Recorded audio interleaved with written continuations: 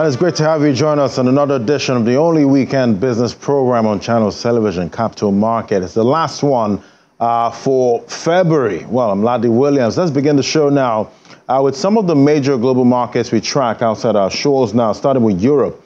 We see after a slow start to the week, the regional stock 600 index pushed higher over the last sessions on a mix of data and earnings, gaining about 0.4% on Friday. We see the FTSE 100 was about 0.28% at 7,706 points.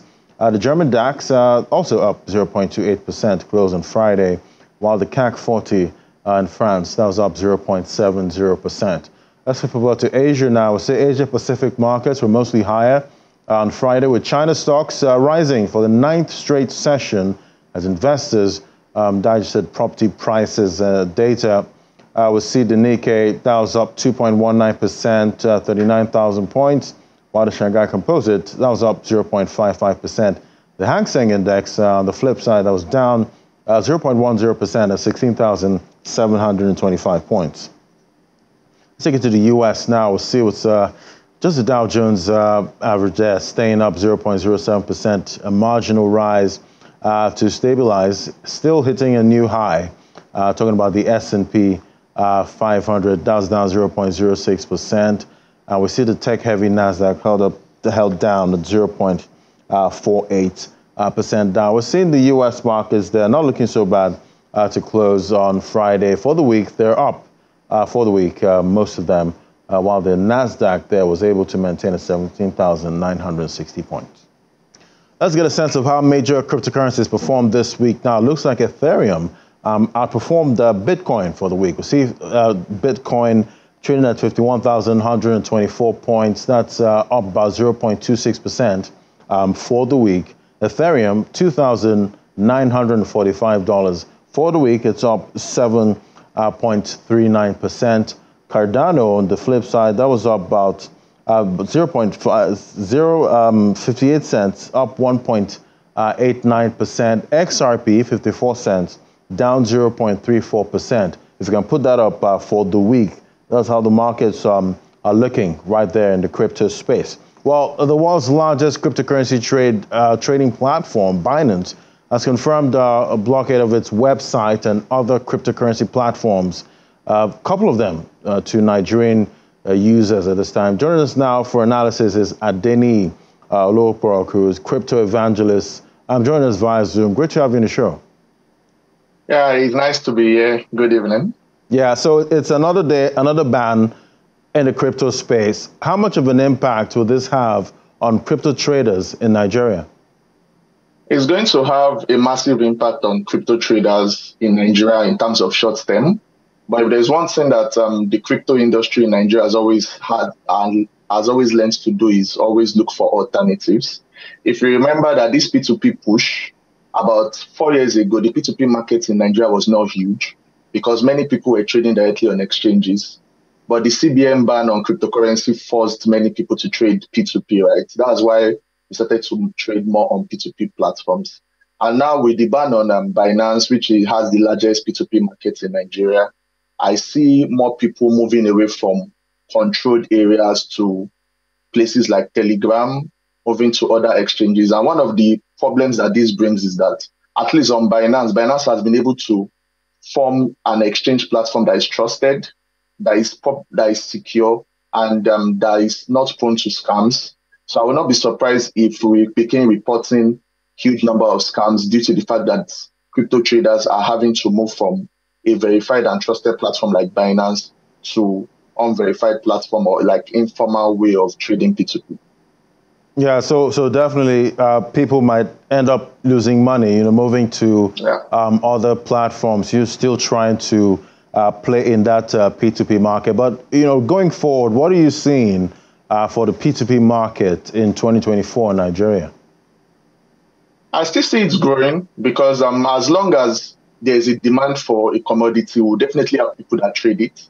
And I was actually surprised by the federal government's approach towards blocking those platforms, because if there's one problem that I see that our government tends to do is that we ban things before thinking about it. Because this P2P issue that the government is claiming is pushing the naira down, was actually forced by the blanket ban that the CBN did on cryptocurrencies about 3 to 4 years ago. That was what made the P2P market to boom. And another thing too is that the P2P market, most people that are trading on the P2P market have to be educated. So the P2P market is, I cannot truthfully say that it doesn't have an influence on the current pricing mechanism that is happening with the Naira. But the truth is that people that are trading on P2P are trading a stable coin that is independent of USD. Even though we say USDT is backed by the dollar, we all know that USDT is printed by Tether, a company that doesn't have any ties to the US government. So putting the blame on Binance or P2P traders for making the Naira to go down is just similar to what the CBN did a few years ago on Aboki FX, saying that Aboki FX was fixing the price of dollars in the country. And we can see that 2 years later or a year later, that's not true. And even though the short-term effect was that the price of Naira to USDT went to 1,300 about 3 days ago when the news broke out. But when I was checking the market before I came to this show, I saw that the market has risen to about 1,680. And you have to realize that this is weekend where the market is usually low because of low trades and low orders. So I expect that by Monday, Tuesday, we are definitely going to, if the market forces that are causing the slide of the Naira persist, then we are going to see the Naira to USDT rate go to about 1,900 to even 2,000 if the slide persists. All right, definitely. We're all hoping for some stability in the FX market, going forward. And definitely this would impact, the crypto community, with this restrictions we're seeing at this time. But it's still a developing story at this point. We'll keep tracking to see how it all plays out. Thank you so much for joining Adeni Oluwokporoku, crypto evangelist. Thank you. Thank you. Thank you for having me. All right, let's bring it home now. We'll see the NSE unlisted securities market close in the green. The index rose by over 3% to close at 1,188 points. Also, turnover for the week was positive as volume rose by 28.8%. Value traded it rose even higher by 374% to 1.7 billion naira. Arido Holdings PLC recorded the most significant gain. It rose by 10.16% to close at 2,700 naira. All right, let's get a check on the listed market now. See that on the flip side is negative sentiment that dominated the domestic equities market as investors again take profit. The result, the all-share index declined by 3.44% week on week. This week's dip has decreased the month's positive return to about 0.92%. Activity levels remained weak as trading volume and value declined week on week. Analyzing by sectors now, the consumer goods counter was the major gainer, followed by a marginal gain in the oil and gas counter, as all other counters we tracked declined. Julie PLC again topped the gainers chart for the week, while Morrison Industries PLC led the declining stocks. Meanwhile, the trio of Guarantee Trust Holdings, FBN Holdings, and Transnational Corporation PLC top trades by volume. All right, let's get a sense of what happened in the markets this week. Joining me now is Nathaniel Disu, investment research analyst at AfriInvest Consulting. Great to have you on the show. Yeah, good to have you. Good to have me, Ladi. Yeah, so it's still all about FX. This week, we've seen a lot of moves there by the CBN, and now it's for guidelines for BDC operators. The central bank is considering increasing the share capital of BDC operators to 2 billion naira and 500 million naira for Tier 1 and Tier 2 licenses. How are you seeing this? Okay, yes, we received the guidelines from the CBN, I think yesterday also, about the new recapitalization of the BDC. So what we are saying is that this CBN is trying to bring a form of, let's say, stability and control in the FX market. And if you remember that the BDC operators, they are about 5,000 in number, and the federal government a few months ago even made a let's say suggestion that BDC should be reduced to about 200. So what we are seeing from the CBN is that with this new recapitalization move, it will bring more stability or control in the FX market amongst the BDCs, because when you have a large number of operators in the market, it might be challenging to bring checks and balance, a level of control and regulatory scrutiny in the market. But with this recapitalization, you could remember the previous capitalization was about 35 million naira capitalization. But now you've seen that for the tier 1 BDC, the capitalization has been raised to about 2 billion, while for the tier 2 is about 500 million. And in the guidelines, CBN also gave conditions of how they can operate. For the tier 1 BDCs, they can have a nationwide license, and they could have multiple branches and also franchises. But for the tier 2 BDCs, they can only operate in one state or the FCT, and they cannot have more than 3 locations, and they can have no franchise. So we are seeing this move by the CBN to bring a form of stability and control and more regulatory scrutiny in the BDC and FX markets. Do you think the BDC operators will be excited by these new guidelines? Okay, so it remains to be seen, because the APCON president, that is the regulatory, the association body for the BDC, they earlier on, kicked against the recapitalization move by the CBN, because they were like, BDCs are not deposits. They don't take deposits. They don't take loans or something. So they were not in support of the capitalization move. So it remains to be seen how they would react to this, because they were not in support of the recapitalization move. But now the CBN has already come out to bring this regulation. So it remains to be seen how this would play out, especially in the coming week. And it will be interesting to see how that turns out for the BDC operators and also for the CBN. Right. Let's look at the equities market now. We see it was bullish for January, with the all-share index recording about 35.3% gain. But February is looking quite different. It's looking like it's profit-taking this month.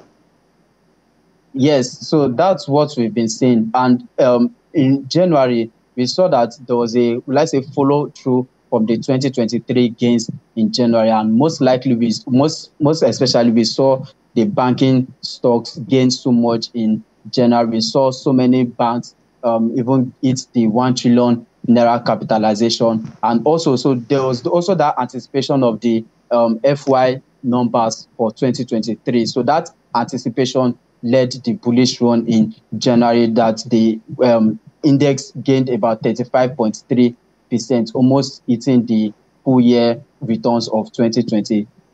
But what we are seeing now in January is that most of these companies have already released their earnings for the year. So there's a lot of profit taking that is happening, which is expected though, because the rate at which the index was rallying in January, it was really it was not sustainable. So there was that need for correction. And also, most especially, we could say there was TB's auction about 2 weeks ago. So that gave a form of the allocation of capital from investors. So they've kind of locked in the gains that they've made in the equities market. So they are now diverting funds into the fixed income market. We saw Treasury bills auction about 1 trillion naira happen a few weeks ago, and the rate was as high as 19%. So definitely it was expected that institutional investors would kind of reallocate funds and their capital into the FX market. So that's one of the reasons why we've seen February not too bullish. And as a matter of fact, it was actually for the month to date return, as at Wednesday, it was negative. But as at yesterday, it turned positive. And the reason was that there was a bond auction, the FGM bond auction happened about, I think, Wednesday or so, and there was an under subscription of the bonds auction. So the DMO anticipated to raise about 2.5 trillion naira in that auction, but they ended up raising just about 1.49. So there was a little bit of unmet fund allocation. So we're still seeing a bit of indecision by investors about either to switch towards the fixed income market or still stay in the equity market. But overall, we are seeing the fixed income market get more traction in the past few weeks. And that's why we've seen February was a bit bearish, while January was fully bullish. Right, quite a lot of decisions for investors to make right now in this market. Not an easy time at all to be an investor. But we'll continue the conversation right after this break. We're taking a look at what to expect for the first MPC meeting in 2024. That's next. Just stay with us.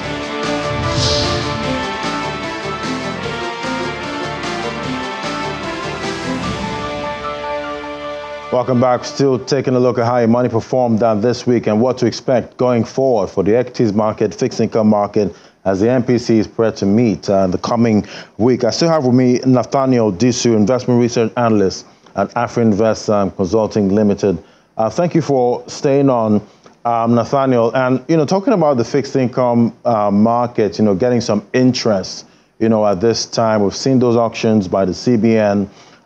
Is it safe to say 2024 might be the year for the fixed income market in Nigeria? Okay, yes. So for the fixed income market, let me start from the money supply data that was released in for January, that was released a few days ago. We could see that the money supply rose about 19% from 78 trillion naira in December to about 93.7 trillion naira in January. So it means that there's a lot of money in circulation, lot of liquidity. And what the CBN is trying to do is to mop up liquidity. And that's one of the things we've been seeing in the recent auction, from the Treasury-based auction that I talked about earlier. And so that's one of the things that they are trying to do, to mop up liquidity, because as the money supply is increasing, it's difficult for it to fight inflation. And for January inflation rose to 29.90%.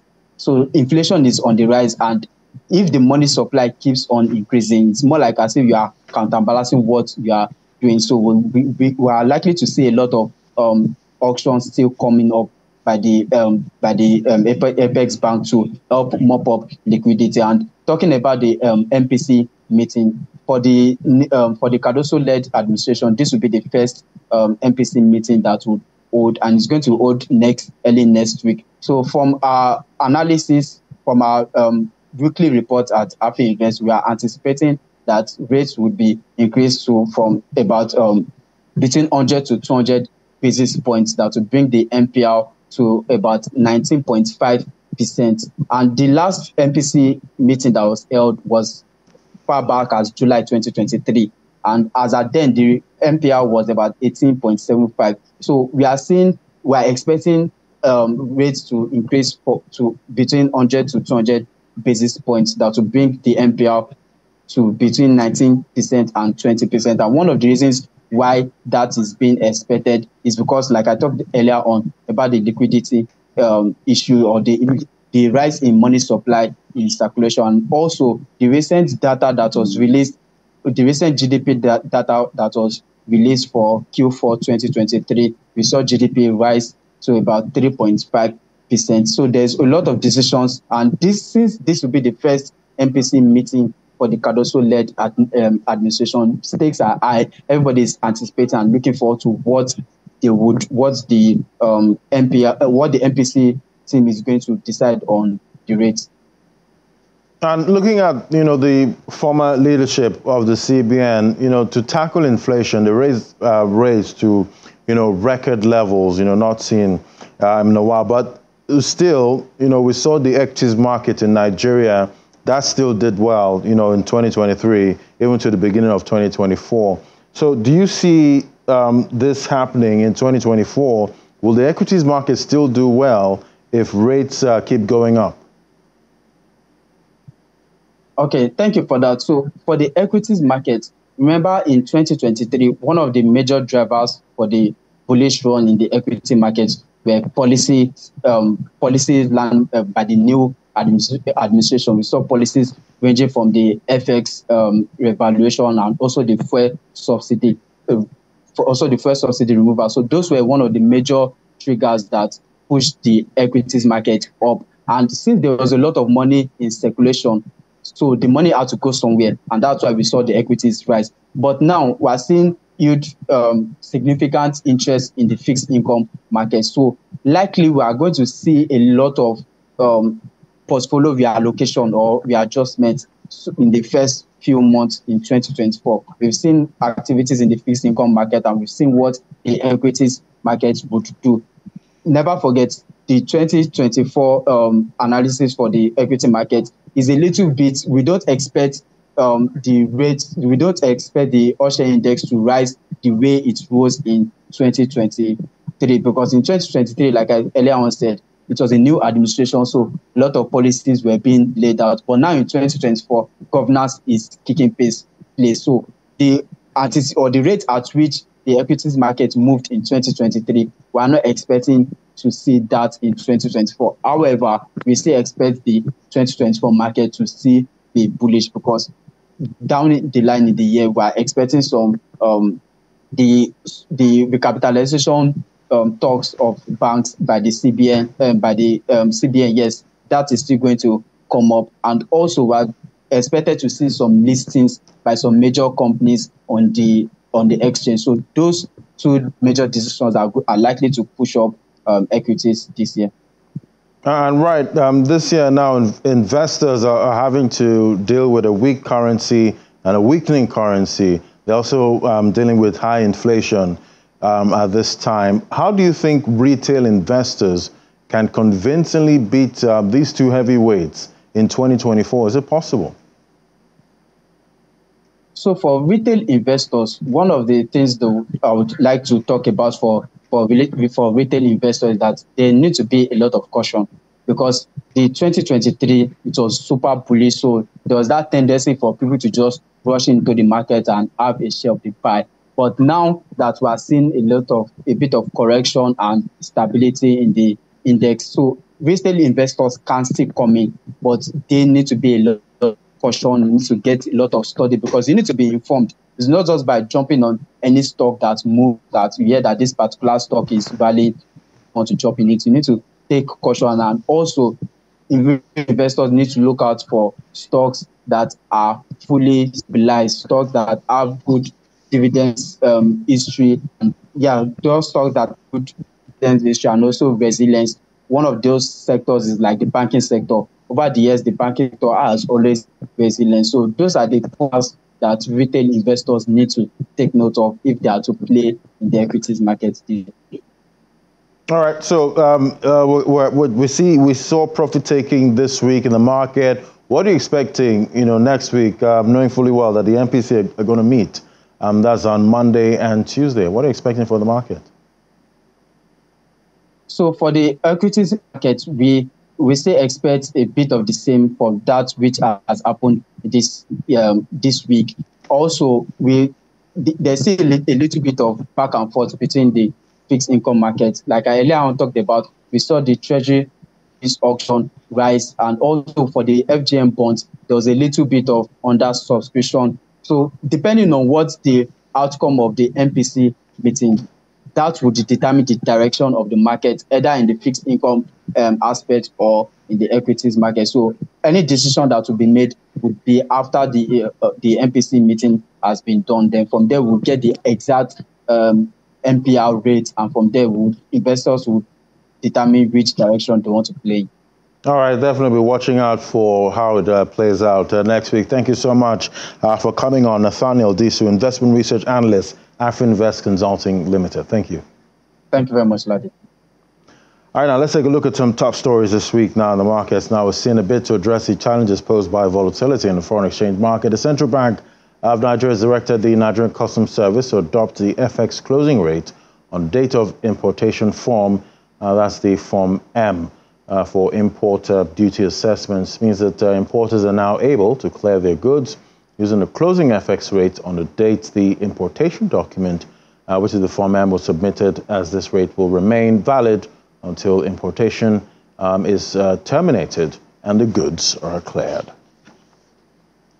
And to the telecom space now, SID National Bureau of Statistics says the number of active voice subscribers in Nigeria increased to 224.71 million in the fourth quarter of 2023.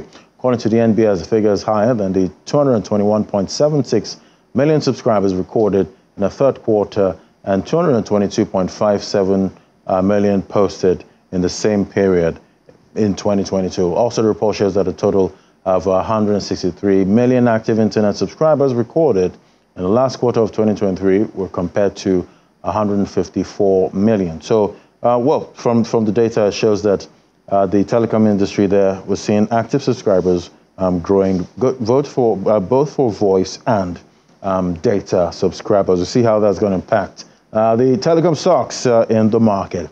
All right, that's how your money performed this week. We'll definitely be looking out for next week, where we have the first MPC meeting in Nigeria for 2024. We'll see how markets react to that. Thank you for watching. I'm Ladi Williams. Remember, if you must take profit, find the top.